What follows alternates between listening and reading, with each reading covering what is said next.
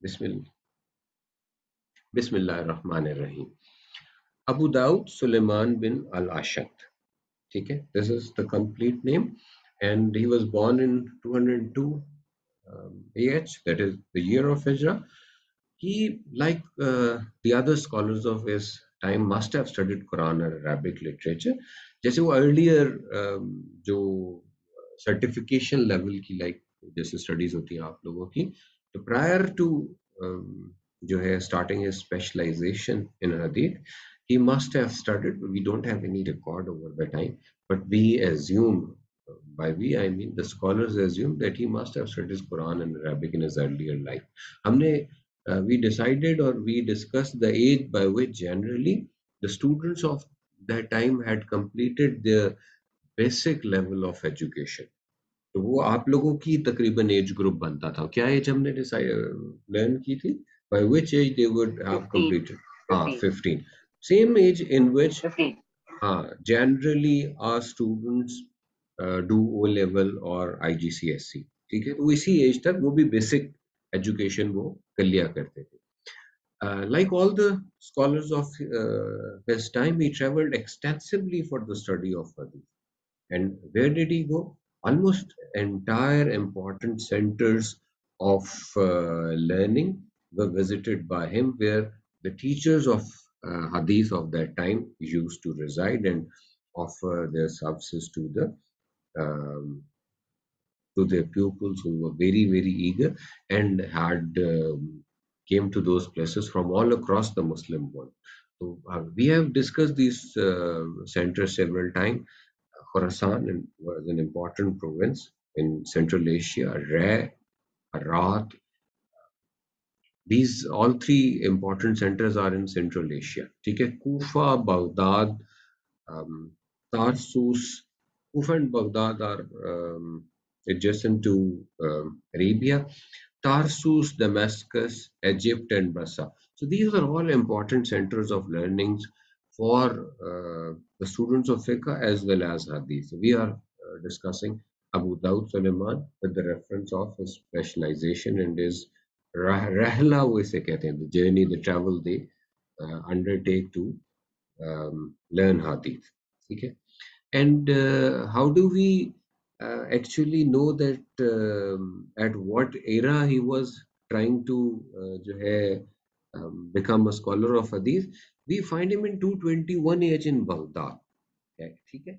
So it means that he started his journey for the learning of hadith while he was less than 20 years. ठीक है, तो हमारे पास उसको gauge करने का, measure करने का एक स्टैंडर्ड है. This is just a work of जैसे आप कहते हैं कि एक intelligent historians, we mark the presence of the persons by certain reports of their contemporaries, and through their reference we realize कि जी Imam Sahib was born in 202. So if he was 200 in 221 he was learning hadith in Baghdad, that means that he must be, वो हमने अंदाजा लगा ली ना कि he was जो है less than 20 years of age when he was in Baghdad.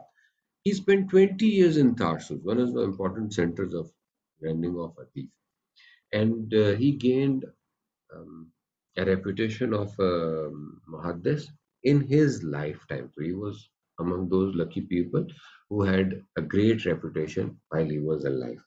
Okay? And we can understand his popularity among the masses by an anecdote that a governor of an important city, ठीक है, जो अबू अहमद हैं, he invited Abu Daud to visit, ठीक है, and जो है Basra, and if possible to stay there. ठीक है, एक वो वॉर की वजह से वो शहर जो है वो डिजर्टेड हो गया हुआ था.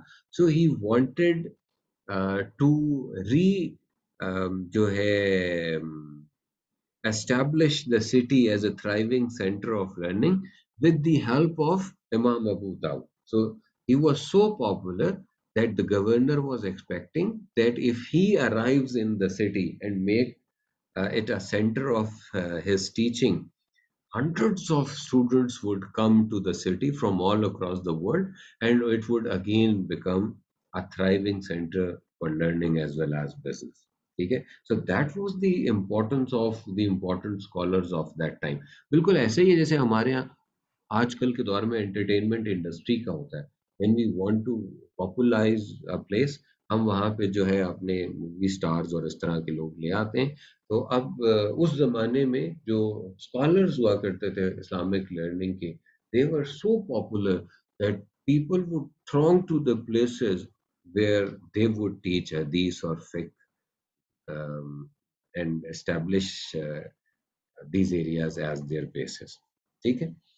Um, he is considered to be a very reliable and trustworthy muhaddis, and he was also a very good lawyer and a good critic. हमने पहले भी पढ़ा है कि critics और भी जो हैं, ऑलमोस्ट ये जो इब्तदा के सारे लोग हैं, they were all very good critic. हमने इस्माइल बुखारी के मुतल्लिक पढ़ा था कि he was very polite and very cautious while commenting on the works of other scholars of his time, the contemporaries उनके होते थे.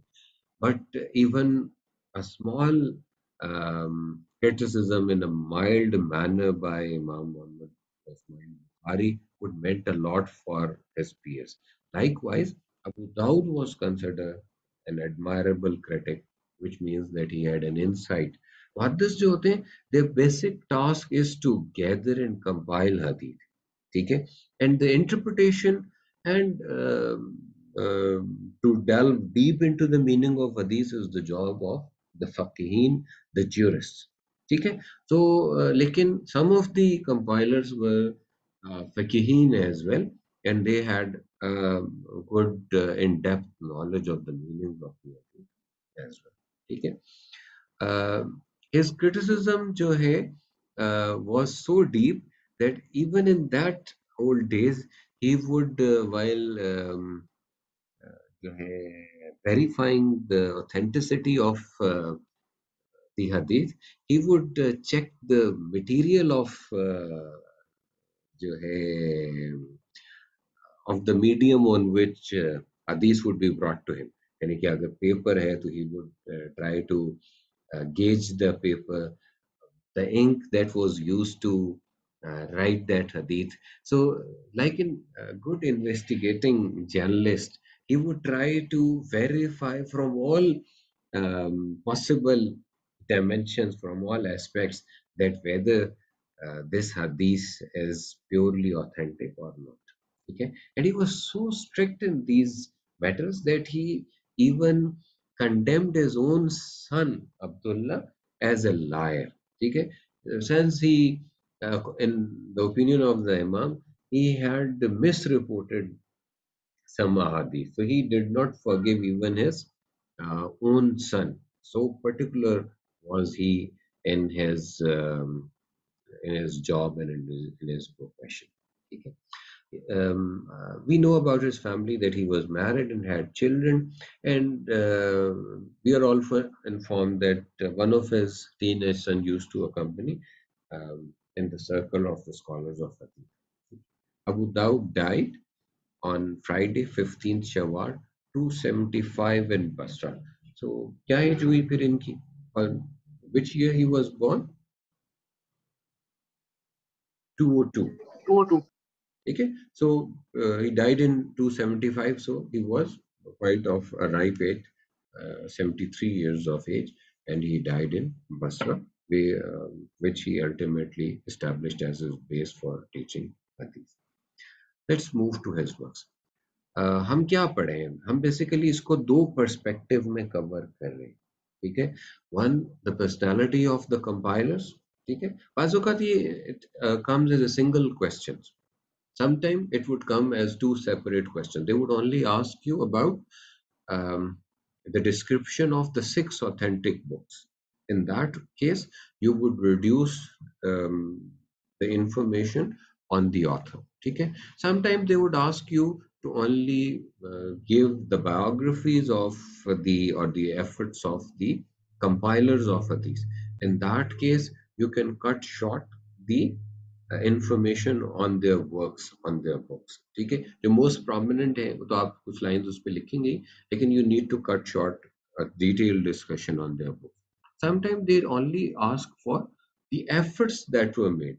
In that case, you have to combine both the topics, the personality of the scholar as well as their important works. Since we are जो है combining the two, तो ये उसकी efforts हैं basically which we are discussing here. It makes जो है things more interesting when you separate the two topics by discussing the biography separately and their works separately. It becomes very dry. ठीक है, उसमें interest जो है one loses his interest in this question. तो इसलिए मैंने उसको combine कर दिया. His works. There were several. हम कुछ थोड़े से देख लेते हैं. Al-Marasil, Masail al-Imam Ahmad, Al-Nasikh wal-Mansukh, Risala fi Wasf Kitab as-Sunan, Az-Zuhud. You need not to go through all these जो है titles. एक दो आपको याद होने चाहिए. And the most important work is definitely his Sunan. ठीक है. Since he stayed in 20 years, for 20 years in Tarsus, so it is जो है, inferred by the scholars that he must have done the major work on his Sunan while he was living in Tarsus. He selected some 4,800 hadith from 500,000. ठीक है, जैसे इमाम इस्माइल बुखारी ने हमने पढ़ा था कि 6,000 में से फिर उन्होंने कुछ 10,000 3,000 समथिंग किया, और इसी तरह से इन्होंने भी फ्रॉम 500,000 से इन्होंने सिर्फ 4,800 हदीस जो हैं वो सिलेक्ट की, और इनका कंसर्न बेसिकली ये था कि सिर्फ वही हदीस जो हैं जो रिप्रेजेंटेटिव हो वो होनी चाहिए. So he would limit the numbers of hadith in any chapter to one or two. ठीक है, उसकी explanation क्या थी? He said कि I want people to remember them. So even if they remember one or two ahadith under a particular chapter, for instance for tahara, that is purity, they would be suffice for them. They would give them the proper guidance in reference to Tahara, which they require. Okay? So he did not try to go into the numbers. Instead, he assured that the quality of hadith that he had compiled should be the best one. ठीक है, और ऐसा नहीं था कि he didn't had other जो है ahadith on the same topic, authentic ahadith. He said कि I have limited the numbers to one or two for the sake of the convenience of an average reader. ताकि उन्हें एक दो हो तो याद रह जाएंगी. The more the ahadith, the more difficult for them to remember it. So my job is, according to him, that his job was to educate the people and not making things difficult for them. ठीक है, तो इस वजह से he kept their number at जो है on the lower side. अगर दो तीन हदीस में बात पूरी हो जाती है तो he would not move on to the next hadith. एक उनकी जो अपनी स्टेटमेंट है, he said that even 4 ahadith out of them are sufficient for a man in this life and the hereafter. So he was so confident about his compilation. Whether even if you remember 4 of them, 4 of my hadith, that would suffice you for this life and for the hereafter. और उनकी किताब जो है as a reference became very famous even in the lifetime of the scholar. Or Ali bin Hassan, one of his famous students, said that he learned his book 6 times from Abu Daud. Okay? So people were so eager to learn from Abu Daud that they would keep on repeating and revising under the spirit of Abu Daud. This book is considered one of the best and most comprehensive than others on the subject of legal hadith. Sunan compilation की जो best aspect क्या होता है? They provide an easy access to the jurist for जो है determining laws and for their juristic guidance. ठीक है? Like Imam Muslim or Tirmizi, he had also जो है collected um, hadith in his book which were not authentic. Okay, and he didn't try to जो है hide them. Wherever he has included a weaker hadith in his compilation, he had mentioned it. And if he forgot or if he did not find any weakness in the hadith, then later scholars जो है have mentioned it. They have जो है clearly outlined it in their commentaries. Why do you think that Imam Abu Dawud recorded weak hadith in his Sunnah? You have any idea?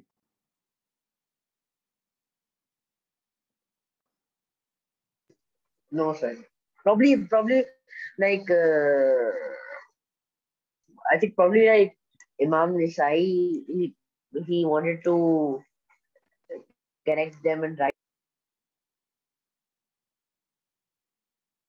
One thing is very clear, as you suggested, KG, people should know, should be able to make a distinction between the various categories of hadith.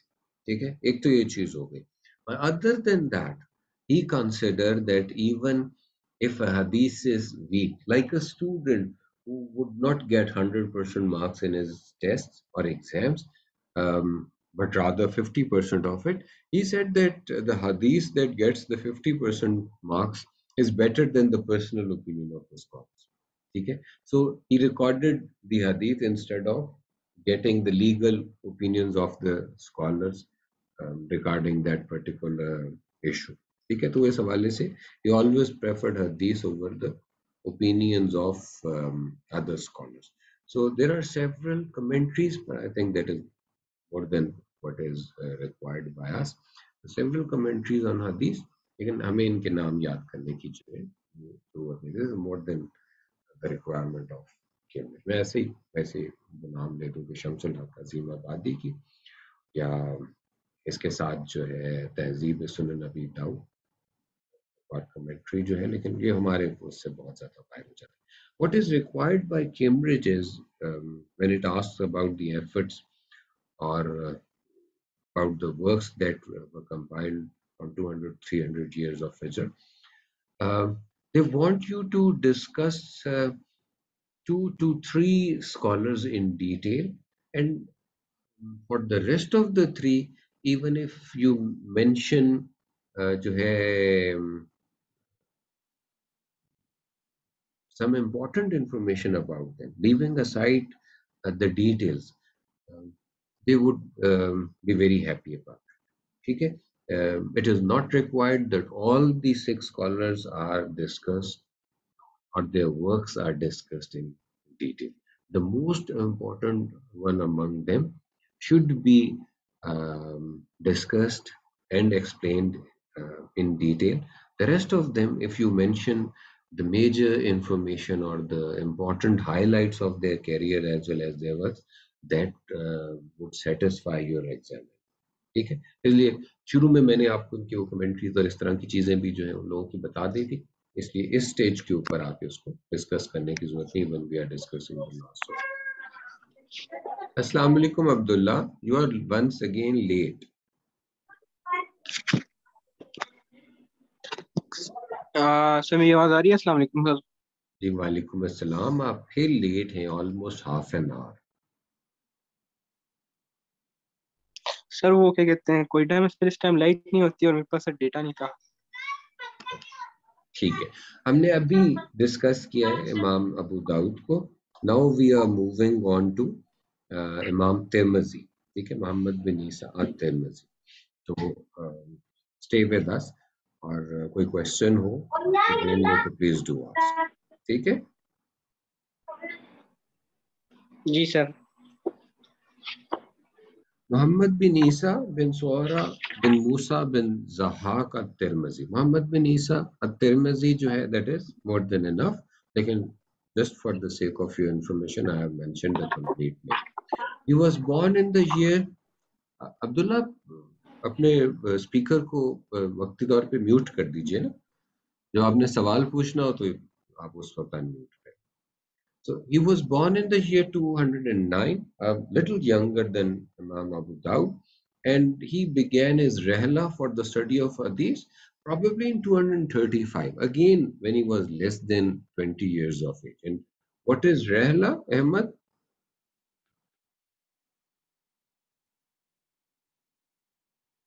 So the journey they make to study.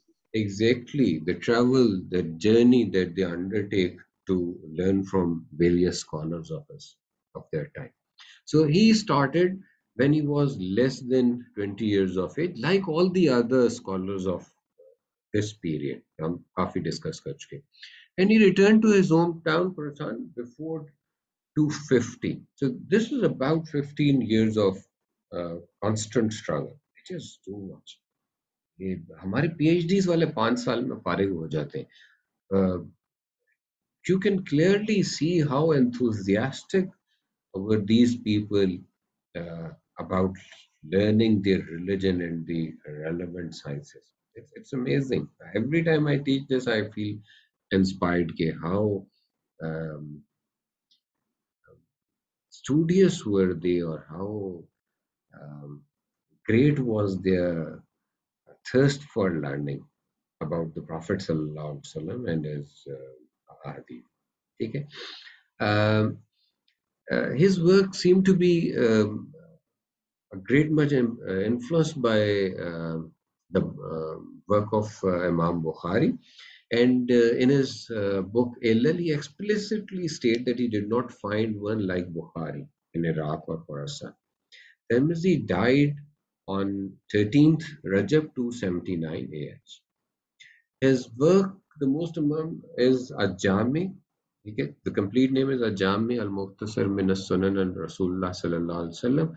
And like the other scholars of the time, he had a great collection of the other writings like Tarikh, Al-Ilal Al-Kabir, Shamail.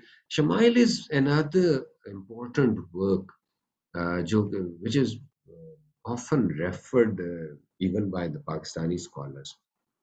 आपको ऐसे तो नहीं पता होगा कि they are referring Shamail, but Shamail actually the personality traits of the Prophet sallallahu alaihi wasallam.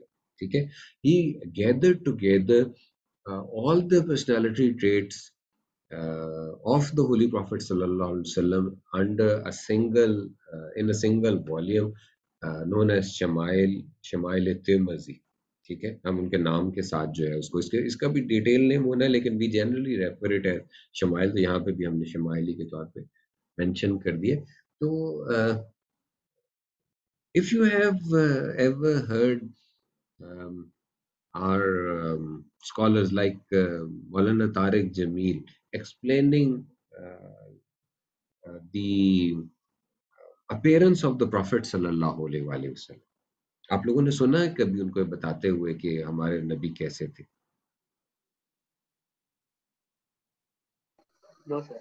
नहीं, अगर आप if you happen to जो है hear him, learn from him sometime, मतलब he मतलब the recipient of वो जो गोल्ड यूट्यूब का वो होता है ना, उससे भी ऊपर का एक प्लैटिनम का उनका अवार्ड होता है जिसपे वो यूट्यूब की प्लेट देते हैं.